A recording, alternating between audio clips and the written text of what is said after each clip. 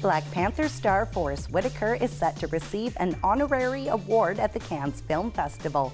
He was selected for his history with the event.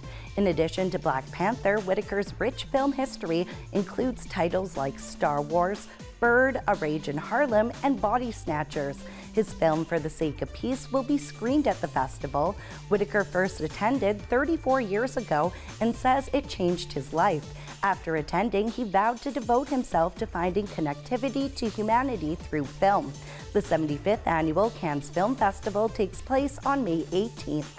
Meanwhile, the Saved by the Bell reboot has been canceled after just 2 seasons.